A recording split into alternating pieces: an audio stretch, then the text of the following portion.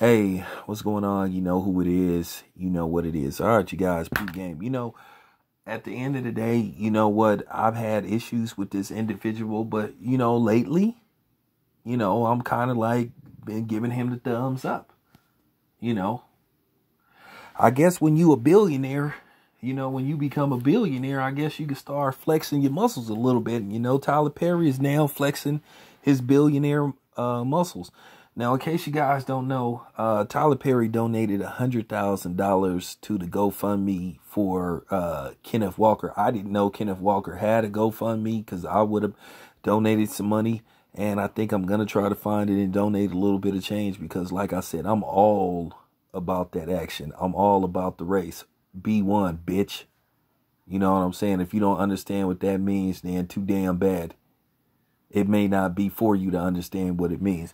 But nevertheless, he donated $100,000 to help pay for the legal fees for Kenneth Walker, who's being sued by the race soldier, that basically participated in the killing of Breonna Taylor.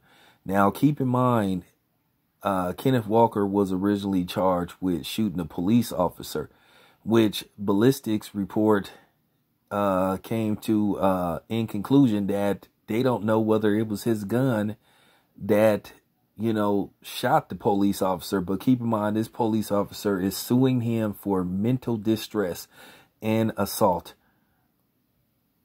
What a bitch. And once again, I want to say shout out to Tyler Perry for basically being on code. Because keep in mind, Ricky Schroeder donated $100,000 to the GoFundMe to get Kyle Rittenhouse out of jail.